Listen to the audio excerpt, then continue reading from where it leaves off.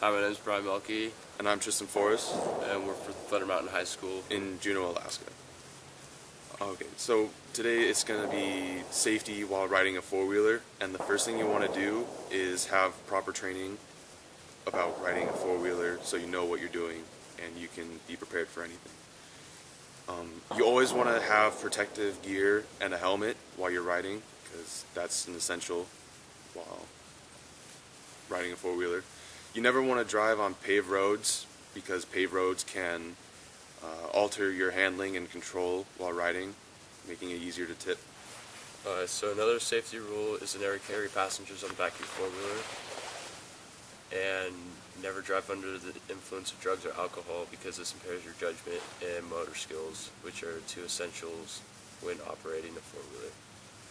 And those were the basic safety rules for how to ride a four-wheeler. Always have proper training, be sure to wear a helmet, never operate on public roads, never carry a passenger, and don't operate under the influence of drugs or alcohol. And now you're ready to ride.